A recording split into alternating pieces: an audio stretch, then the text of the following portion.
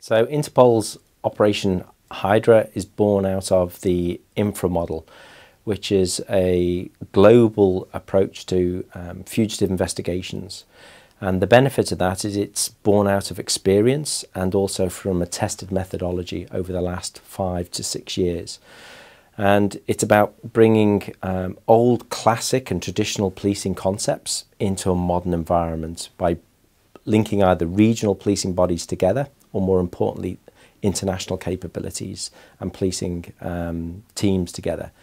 So, for example, under Operation Hydra, its success was it not only brought together European policing agencies and bodies, but also, because a lot of the threat is coming from outside of Europe, that wider policing family from, for example, the Middle East, North Africa and others, brought together in a safe, secure environment where they can share intelligence.